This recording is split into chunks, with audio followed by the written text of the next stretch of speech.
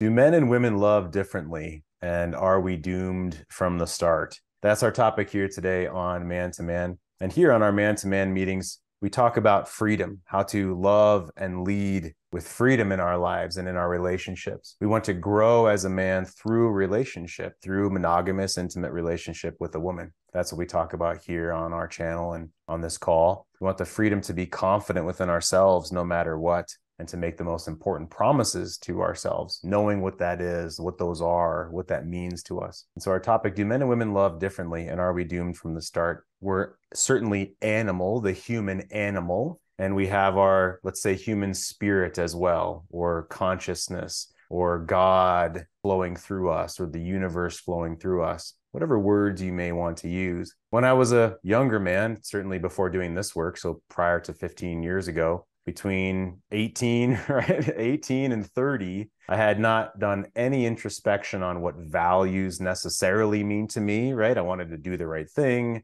followed through on the morals that my, I suppose, parents espoused, and culture and those around me, and the sitcoms that I was watching, the shows that I was watching. So we replicate those morals, right? Or what we feel to be correct. But point being, I was much more of the human animal prior to doing this work than I would say in touch with what spirit meant to me, or sacredness meant to me, or really what my deep values were. I hadn't done that work yet. So I saw myself as more of kind of this human animal looking past, just doing the best I could, making money, supporting my family, getting promotions as best I could, trying to do the right things, but without much introspection on myself. So the spirit part of me. So when we look at this question, do men and women love differently? Certainly the answer is yes, if we're only looking at the quote human animal part of ourselves. Evolutionary psychology has made this very clear, right? Women are looking for to be protected and provided for at the base. That's one thing that they want. They want a man to be bigger and stronger than them most often, not all women, right? But many women are instinctually desiring of that, turned on by that, us being bigger, stronger, not giving a shit what other people think about us, because those things are quite different than many women and femininity. Women very much care what other people and women think of them, because what does the tribe think of me? They're much more of a social animal, let's say, at their core than men. We're out there throwing the fucking spear, don't care what other people think, bigger and stronger to drag home the buffalo to feed the tribe. That's more of our evolutionary psychology than a woman. So in that way, the human animal part of us, of course, yes, loves differently. But what about when we're shooting for something bigger or deeper or more sacred, let's say? And again, I'm not a religious man. I was not raised religious. I've never been religious. In fact, I just started reading the King James version of the Bible because some men that I look up to recommended that. If I were to read the Bible for my own, let's say, philosophical background understanding, for my own knowledge, for my own education, okay, go ahead and read the King James Bible. And I've started to read through, and it's interesting. I will say it that way. It's interesting. We can talk about that particularly another time. When we think of the sacred part of ourselves, something we want deeper and more meaningful, and I would say every man in this community and men that are attracted to this work and my work want something deeper than just, okay, she's, pretty and she bows down to me and I just want to make money and bring home the bacon, and she's going to be a gold digger, and that's all we care about. All we care about is looking good for the neighbors, and as long as we fuck, I'm fine. That's not what men in this group tell me. They said they want a deeper connection with the woman. They want love and communication and to grow something together. And those are more spiritual concepts, right? More beyond just the human animal. So what do you gentlemen think that are here? Considering, do we love differently, and are we doomed from the start? Let's begin there. I certainly have more to share with you. I have excerpts from an article. I have some graphics that I designed earlier today to talk about this subject. But what do you guys think? Do we love differently? Are we doomed from the start? I think so, especially when you're when you're young. I think you're looking for different things, right? I remember when I first started dating my wife, we were looking more into like doing things, being active, going out to like push gardens, doing roller coasters, doing those kind of parks. You know what I mean? Like it was a different type of relationship, I guess. As you grow, that's when you're starting to look more for the emotional connection, where you're not, when you're young, like you're like 18, 19, 20, right? You want to have sex, right? as you get older, you want to make love, right? Which is different. So you're looking more for like this connection that you have with other people, right? And it's totally different. So, and also depends on what kind of background you have when you were growing, right? Depends what kind of parents you have. In my position, I mean, I was never told this is what a relationship should look like, or this is what you can expect, or this is the things that you can do in order to be better or something. You know, I was pretty much raised, like you were saying, by movies, shows, and friends, right? So obviously my role models were not great, Right. you Yeah. know. So I was way behind what, I don't know, somebody that has more emotional intelligence, I would say, you know. But now this is when I'm actually beginning to find these other avenues, I guess, and other ways that I can grow and build the emotional connection that I'm looking for now, you know.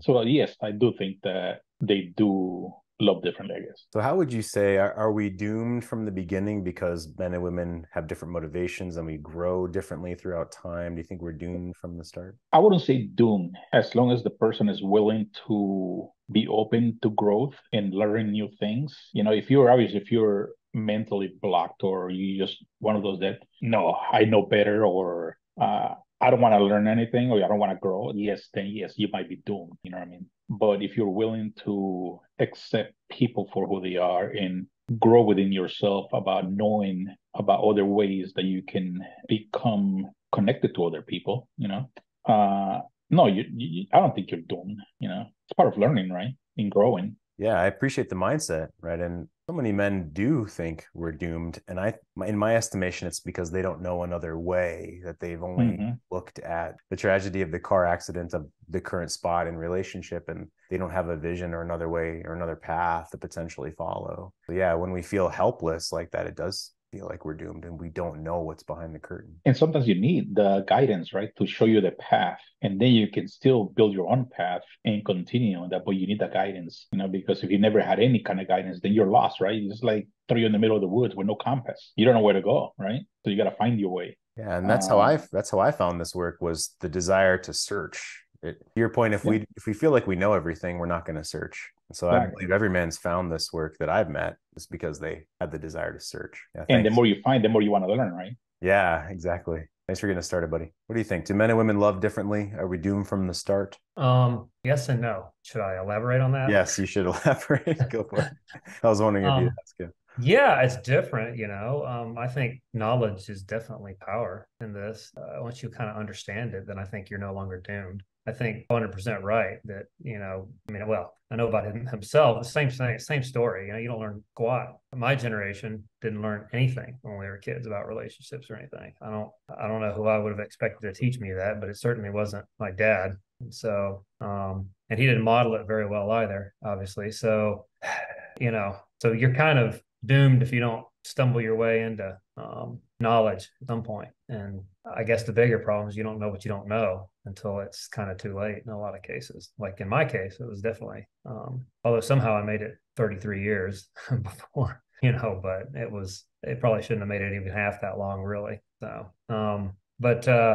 no, but I think, you know, I feel like allow now when at some point I'll be ready to give it another shot. I suppose, but I thought I was ready to give it another shot sometime back, and I've kind of gotten extremely put off by the whole dating apps and all that kind of stuff. And I'm just like, I've bagged it for a while and work's real busy. So I'm just kind of allowing that to consume most of my time. Hmm. But yeah, so at this point, I don't really know. I'm kind of wandering off topic here a little bit, but I'm not sure at what point I'll start practicing the skills again and that sort of thing. So maybe. Yeah, I want to ask. So tell us about your life. Has it been mostly work filled, or how have things developed for you over the past couple of months? Yeah, you know, well, you know, probably, but last time I was on, you know, the shit had kind of hit the fan at work and stuff like that.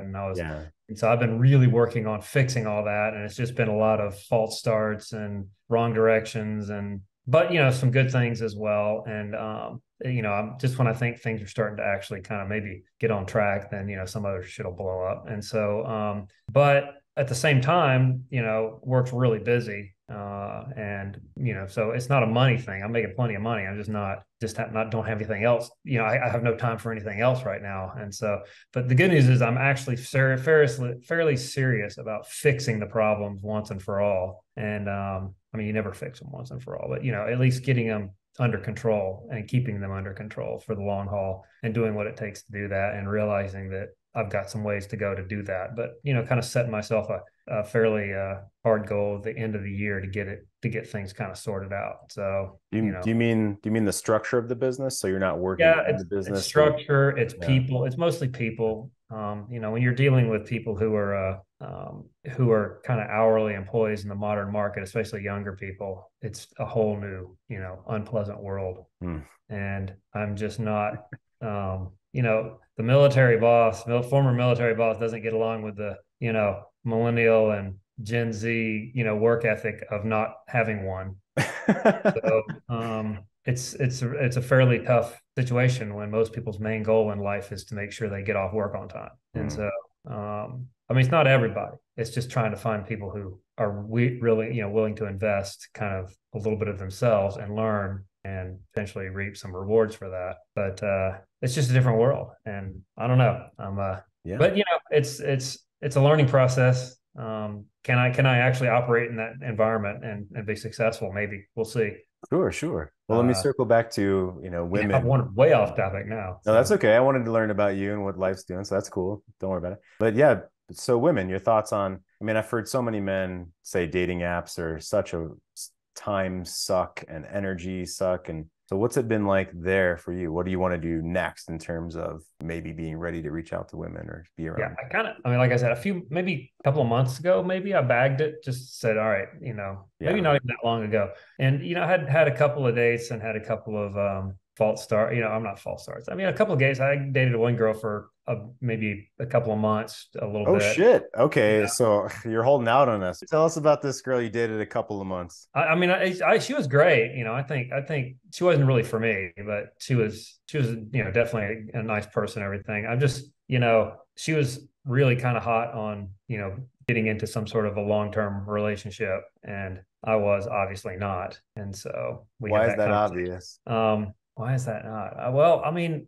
I guess it's obvious to me. I was very clear with her about that, but and we talked a bunch of times about how can this work if you're not and I was like, it can work if you want to just kind of date and see how things spend some time together, see how things go. I mean, but I'm certainly not making any kind of promises of sure. Yeah, that's super common. So if I may, what did you learn about yourself with her?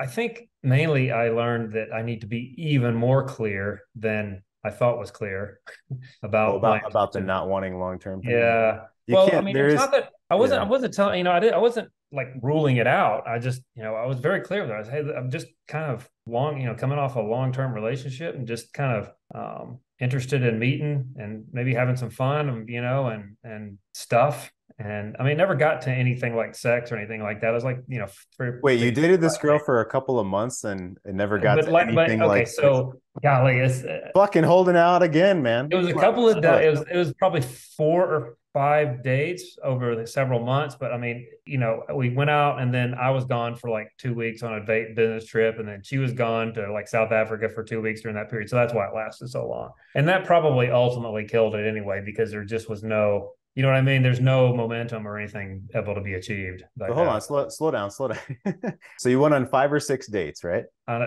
Maybe 4 or 5, maybe 5 plus or minus. I think it was minus, but you get, I don't remember. It's been like 3 months ago, 4 months, 5. Is this how good the conversation was when you were with her? Probably. No, okay. No, it was good. Right. I mean, okay. He was totally. Hold on. So 5 dates. Yeah. Did you kiss her? Yeah. Okay. And you also explained to her that, hey, I'm not interested in trying to jump into a long-term relationship. And you said, I need to be more clear. Well, actually, it never is going to be one-to-one with a woman where, oh, good, now I understand, like a man, that you don't want a relationship. So you sounds like you were clear. I'm rushing through this because I want to get to it. Yeah. So you were clear as you could be, which is totally normal. A healthy woman is going to yearn for a relationship. So that's totally normal too. Cool. And learning about yourself. So what did you learn beyond just hey, we spent time apart and such and such. What did you learn? Like, all right, I learned that my initial attraction for this woman was unfounded in some way, or I learned that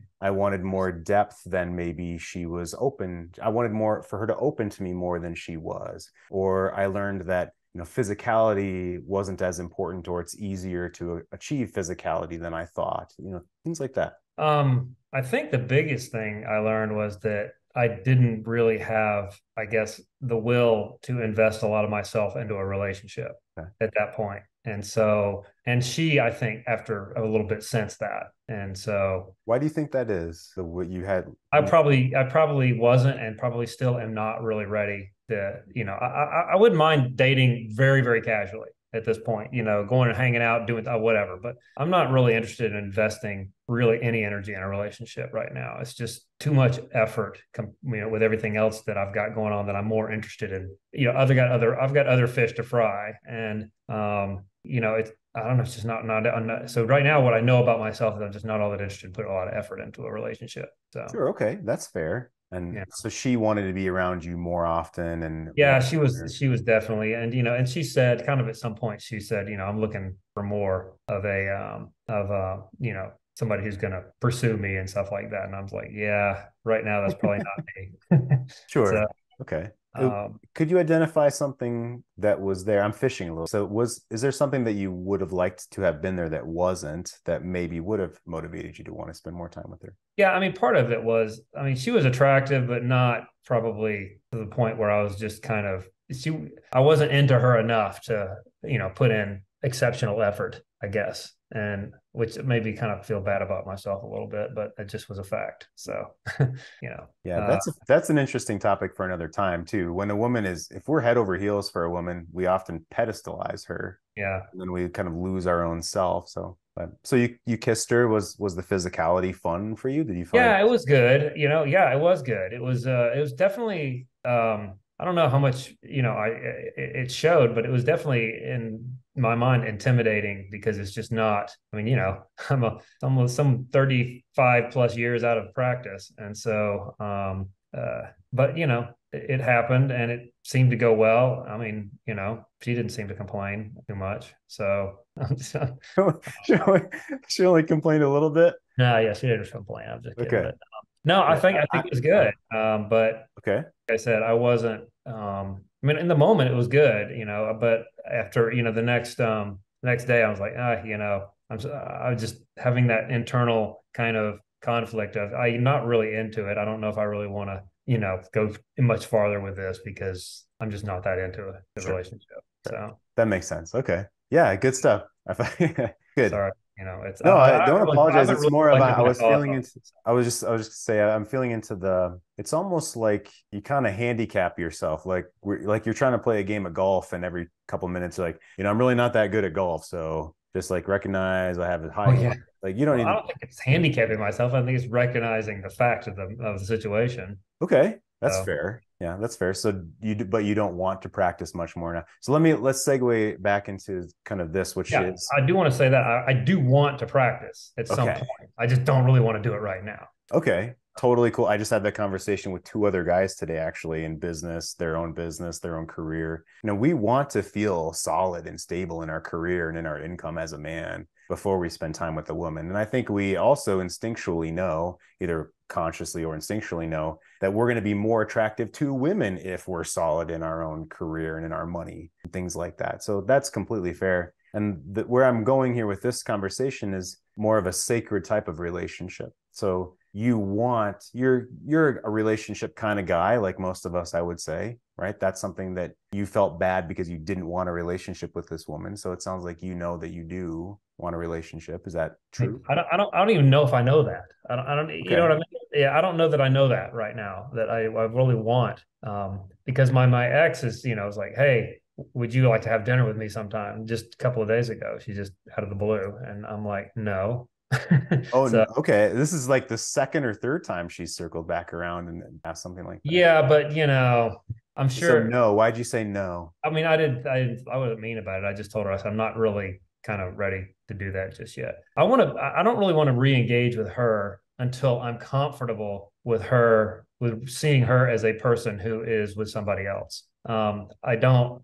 As in she's dating someone else, or No, I mean, I don't know. She might be, for all I know. I don't know. But I find that still somewhat painful, and I'm just putting a time, kind of letting some time exist between, so what's painful? I missed it. What's painful? just just thinking of her, dating somebody else or being with somebody else and that sort of thing. I find that, something I just don't really want to be around right now. Sure, you're with her for 33 years, right? You said? Yeah, and so I want to let that fade a little bit to where I can be more comfortable with that knowledge or that fact, and then I'll be okay, I think, with doing stuff with her. And because I don't necessarily want to deprive my daughter of I don't want to create a situation where I don't want ever her, me and her mom to be with her at the same time and create that problem where she has to choose and stuff like that. But right now, it's not an issue with my daughter, and so right now I'm just letting the time pass a little bit before I start hanging out with her, if ever really I feel like I want to do that. So, well, some other call when I see you again, whenever that may be, I like to ask you about that. Like, because I don't know that you'll ever feel completely nothing, no pain around this pretty tragic thing that's happened in your life as far as the relationship and divorce. And so I don't know, asking yourself to feel no pain at all. Plus, also, it's impossible to process pain unless we bring ourselves to the precipice. So maybe being with other women is a way to process your own understanding of who you are. But to ask yourself to feel completely solid around this before seeing her, if you do want to see her, is kind of a tough ask, I think. Maybe so. I mean, I see that, and as time goes by, it doesn't seem to be getting, it doesn't get necessarily easier, but I'm also at the same time not really exposed to, the actual, current fact of her doing whatever the hell she's doing. And so, so that in a little ways, maybe it's a cop out, but I'm just, if I'm not exposed to it, I don't really think about it. And it doesn't really. Is that a way to say that you're in denial that she's maybe seeing other men? Yeah, maybe. I mean, okay, she's seeing other men. No, I mean, I'm not in denial of the fact. I mean, I know it's probably happening. I just don't want to know about it. And sure, so, that's fair. Yeah, that's fair. So, and I really, I mean, at some level, I wish her to find what she's looking for. I don't want her to be unhappy or anything like that. So, I just don't necessarily want to be around it. So, yeah, neither would I. Right, neither would I. So, hey, kudos for you for dating. I didn't know that. That's the first that I heard that you actually went on some dates and things like that. Yeah, it was a brief, and then the chats on the apps and stuff, that about 90% of which they just disappear at some point. Totally. And, yeah, but going on 5 dates. This is just so not worth my time. So yeah, the dating app thing. But going on 5 dates with a woman is, not insignificant. So good for you. Yeah, it was definitely. I enjoyed it. I didn't, to a certain extent, I didn't like the stress of having to figure out what to do and all that stuff again. And so, although it turned out I didn't have to try that hard, she seemed to be like everything I came up with, which I thought was like, oh, this is kind of lame, but let's do it anyway. She was like, oh my God, this is the greatest thing ever. Like, what the heck? It's we way overthink shit as guys. Like, if you try, one half or one quarter of as hard as you think you need to, it's, the effort can be there, the idea can be there. It's more about the concept of fun and adventure than it is trying to plan a million different things. Yeah, well, that's my experience. So yeah, good to see you. Appreciate it. I saw you post in the chat, you want a friend, but you don't want a romantic relationship. I mean, I think that's what Rick is discovering, right? Mm-hmm. I'm not sure if I've seen you before. Have you been on a call before? I haven't been on this particular call. No, I'm fairly new to the community, and I had a little time. Sorry, I'm late, but yeah, I had a little time and saw the notification. I was like, oh, let me hop on the call. Yeah, so, glad that you're here. Yeah. Glad that you're here. Sure. So my prompt for today, and I haven't gotten into all the slides that I could. I always prepare more than I really get into, just so you know. But as far as the prompts, do men and women love differently, and are we doomed from the start? And I said, well, the human animal part of us, the evolutionary psychology, would tell us that yes, we love differently, right? We have different desires. But what about a deeper or more sacred relationship? That's the topic, really. And do you think that we're doomed from the start because we're unaware of what a sacred relationship might be or a deeper relationship might be? How does that topic connect with you? I guess, the first thing that comes to my mind is that I believe that men and women equally want a deep connecting relationship. That is not a feminine quality, that is not a masculine quality, that it's just a human quality. But I mean, I think the challenge, drawing from my own life, is that realizing that and expressing that in a way that the other person can feel that, can understand that, and that you find that connection together. I think that's where the challenge lies. Yeah, that's really well said. So may I ask, do you have an example of how you're trying to bring that into your life, or what's going on in your relationship right now? Yeah, I guess maybe just a quick overview of myself. Yeah, So I'm now 3 weeks into a healing separation with my wife. We've been married for a little over 12 years, and I've struggled a lot over the last like 2.5 years or so to kind of, I guess you could say, like reinvent ourselves. We kind of had a falling out kind of thing, and it's just been kind of a battle to recover and kind of move forward. Done a lot of work. Each of us have done a lot of work, but I guess this healing separation is really kind of the last ditch effort to get us where we need to be. Now, I say all that, and then I also temper that with, like, it's been just being in this state of separation has given me a lot more clarity into, okay, here's what I haven't been doing for myself. Here's what I, need to be doing for myself. And, a recognition that, okay, I got to do work independent of her so that I can bring that strength into the marriage. And so, yes, I'm grateful to have found this community, because that seems to be the mantra around here. So yeah. The idea of, we're not here to save your marriage, we're here to save you, and the marriage can benefit from that. That's right. That's right. Really So been where would resonating.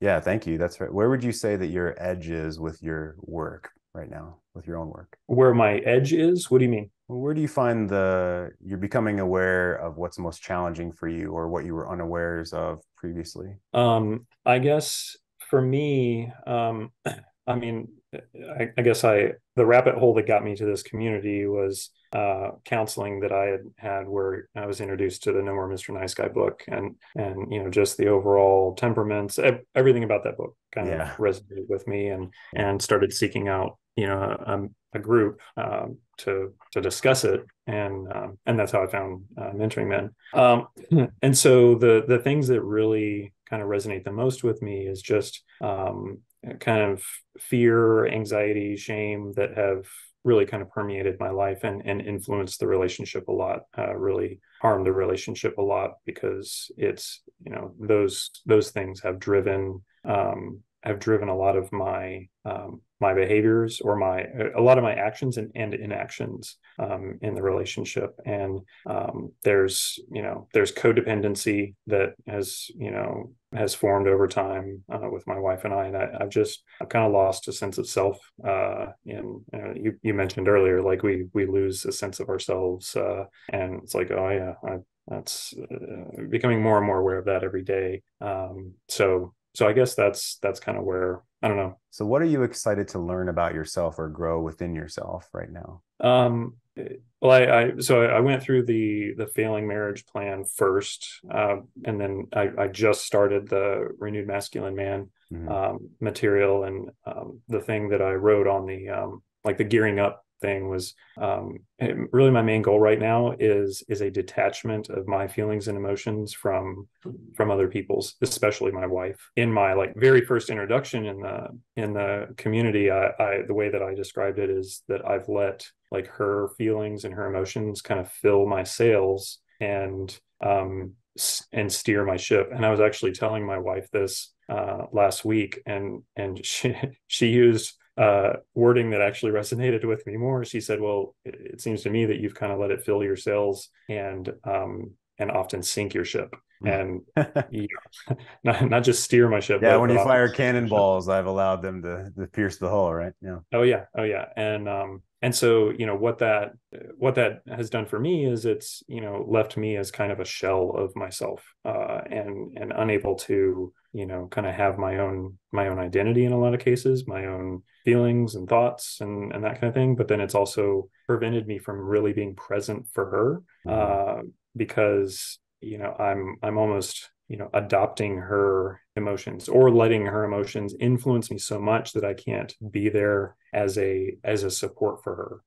It's like I just get dragged in whatever direction she's going, as opposed to being a like a solid, firm foundation that she can collapse on if she needs to, that she can hug if she needs to. Just being like almost statuesque, and her being able to just you know be there with me. I'm like putty Yeah. with her. Yeah, I totally know what you mean. What you were just saying there reminds me. So I'm certainly all about easy ways to practice where we're wanting to go. And what flashed in my mind is now I'm aware that when I'm listening to my woman and I'm kind of frozen, my face is frozen, almost like I'm holding my breath, awaiting for the next stimulus and how to respond to that. So when my face is frozen and I'm not breathing deeply, I'm sort of reliant on the other person to lead me into where I'm going to go next here. I'm following almost. And in that state, I've noticed I'm very, yeah, in that state, I'm very reactionary. Like, what do you mean? Blah, blah, blah. It's my fault. You know, that kind of thing. All of a sudden I just react. But when I'm relaxed and I'm able to have a little smile on my face, you know, I feel my face relaxed. I'm focused on my breathing. In that case, my first piece of awareness is myself. My first item of business is, let's say, my breathing and my relaxation. And therefore it's much easier to have a space between what the person might say and my reaction, because I'm really focused more on my breathing and relaxing my face. And something as simple as that has been such a huge key for me to be aware. She may not even be talking yet. I may not be in the room with her yet. But if I'm able to enter the room, relax my face, breathe deeply, that gives me such a big space in between, you know, reacting. Yeah, I mean, the physiological response to everything is so fascinating to me. And you know that one of the reasons why we ended up, and it was actually a mutual agreement, that we did this. I think we both kind of came to the realization at the same time. I've got a whole story around that, but that's too long for now. But where was I? Now I lost my train of thought. The physiological response. Yeah. Oh, the physiological. Yeah. So one of the reasons that we even did this was for both of us to get regulated. My wife gets elevated, and I withdraw. It's like a vicious cycle, a common cycle. I know. Right. But we were just so dysregulated. And so that was one of the reasons why. And I described it to her like there's times where, like, we've got 3 kids, and there's times where she'll be in the other room, like I'm in one room, she's in the other room with one of the kids, talking about who knows what, but she'll say something to them in a certain tone, and I can't even hear what the words are, but if she says it in a certain tone, like it sends tinglies like down my body. It's like such a response to her. And that's one of my main goals, is to get disconnected from that, because it's not healthy for me, it's not healthy for her, or you know, not healthy and not helpful for her at all, especially when it's something where she's talking to me and you know we're like in conflict or whatever. It's just a disaster. I hear you. There's so much more we could talk about. I'm happy to talk, you know, another time more. Sure. If you want to reach out, or if you're on another call. I think every single one of us understand what you're going through. So I appreciate it. Hey, good to see you, Jeff. No, with respect to the topic of this discussion, I do believe that men and women love differently, and I don't believe that men can ever feel what a woman feels when she is in love. Because the whole sensation of a woman being in love is governed by her levels of oxytocin. And a woman's levels of oxytocin are much, much higher than any man's level. Men do not really have that much oxytocin. We biologically do not. And the whole sensation of being in love or falling out of love, what a woman experiences, no man can really understand that, because we do not have any equivalent hormones for that. So, and that is why you will find that most of the time it is the woman who is initiating the divorce because her oxytocin levels have declined for months or years. A man does not feel it that much because his levels are never that high to begin with, because that's not our biology. So it's just something to keep in mind. I mean, Yeah, it's I agree. I certainly agree with all those biological factors, right? And there's fields of study. Behaviorism, for instance, is what I focused on in the school system when I worked with kids with disabilities and at-risk youth and things. And there's certainly more of a humanist approach to consider the emotional ebbs and flows and ramifications, and there's to consider the cycles of life and things. And I totally agree with that biological view of what you said.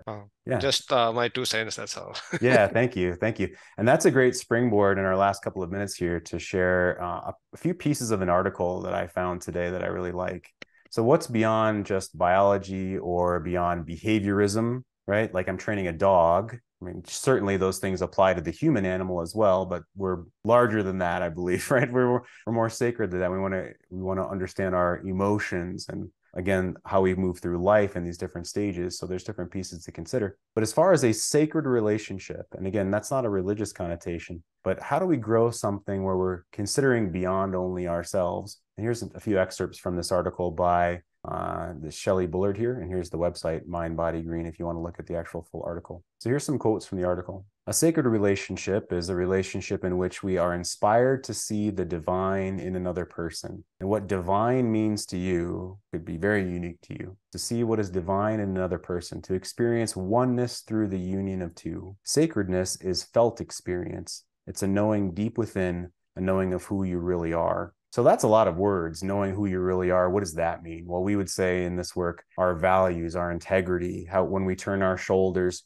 toward a woman, who are we there? Not trying to appease her or pedestalizing her, as we've been talking about, right? Not losing ourselves within her emotions, but being within our own selves through the practice of consciousness and breath and groundedness through our own values and such in this work. And when we turn our shoulders toward the world, we know what our skills are and the man that we want to be and cultivate in the world. We're not just flailing, right? We're not closing our eyes and throwing the spear. We're hunting the buffalo in a knowledgeable way, looking for others to lead us as well. So that's what I would say knowing who you are means, right? That's very esoteric. But sacredness is a felt experience. Here's another excerpt. We become ready for this sacred relationship at a very peculiar time in our lives, a time when we awaken to the sacredness within ourselves. When you come to realize that you're not just a body, that you are in fact the essence of love and truth, a deep desire to know yourself as love and to experience love in your relationships comes forth. And so the desire for a sacred relationship is born.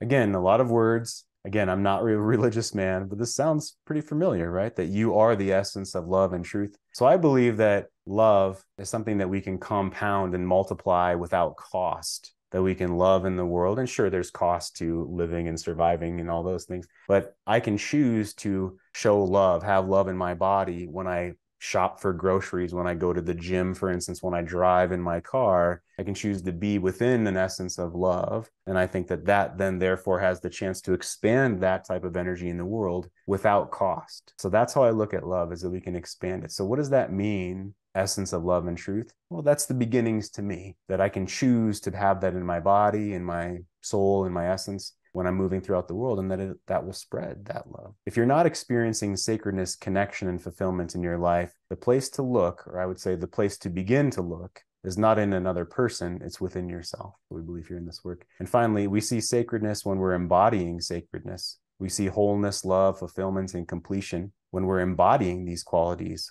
ourself. And we see separation, limitation, competition, and contempt when we're embodying those things within ourselves. You see through the eyes of what you are. Say you see through the eyes of what you're currently embodying, right? From what's coming from within. What have we shoved down and ignored in the past? That shit comes back to haunt us, usually at times that are not very convenient. So in the chat here, the answer in part lies in the fact that we are all here and that we didn't figure it out in time, that we love differently. Yeah, and I would agree with that as well, and that it was saying we love differently, saying in a different way that we love differently. I've loved different women differently. In Greek history, there's many words for love. The Greeks had many different words for the way that we love and how we show love. If you haven't identified who you really are, such that your partner can experience that, it will be much harder for them to find the divine in you. Exactly. We've got to begin with ourselves. Appreciate you guys being here.